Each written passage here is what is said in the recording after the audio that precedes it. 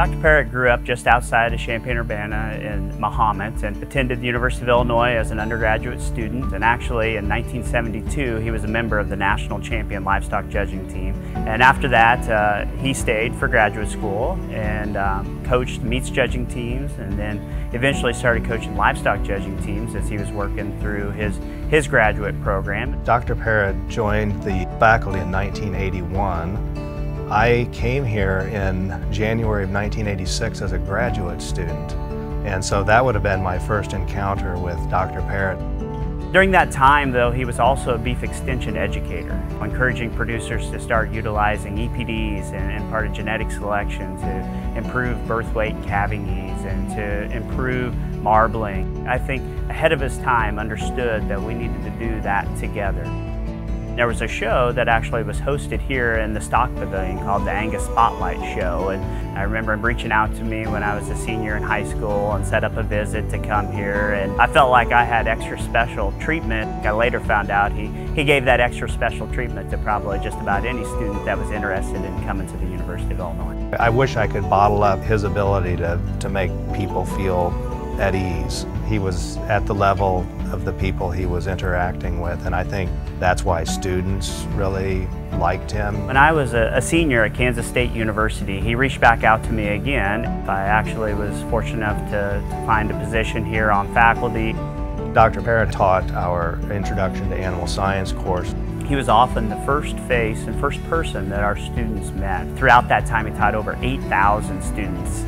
Remember, these are freshmen, they're away from home for the first time. He was very good at engaging the students regardless of their background, making them feel at ease. And that's not to mention all of the countless people around the state, around the country, around the world that he touched through his expertise and his communication abilities. Whether it was training students to judge shows, judging shows himself, he won over 20 teaching awards, not just at department campus level, but also nationwide.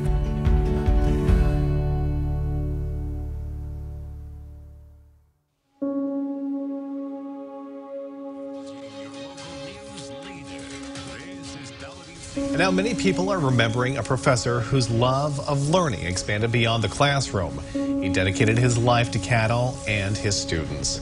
Dr. Doug Parrett was a beef production professor at the U of I for nearly 5 decades. That's right. He was still teaching in the classroom this time last. He was in my office that morning.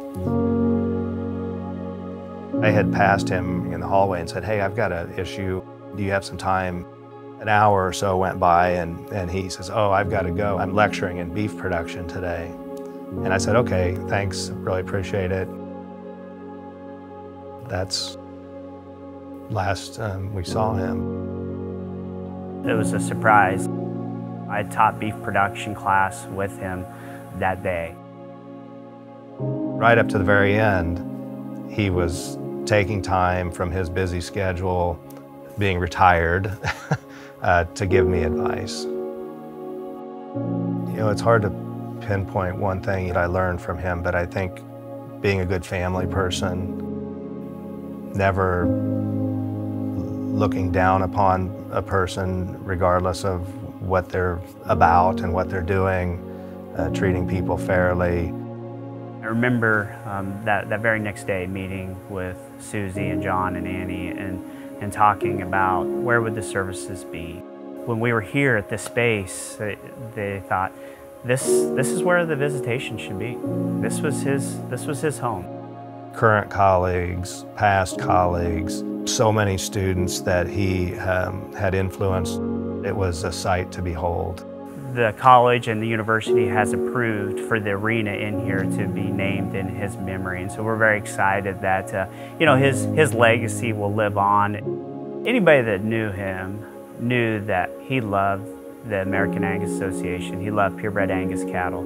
He loved the people that were affiliated with the breed. And he won many, many awards, but I'm quite certain that this one would be at the top of the pile for ones that he would be the most proud to share about. You know, we all get bogged down in life thinking about what's wrong with America. How can people be so stupid? How can they have an opinion that's different than mine?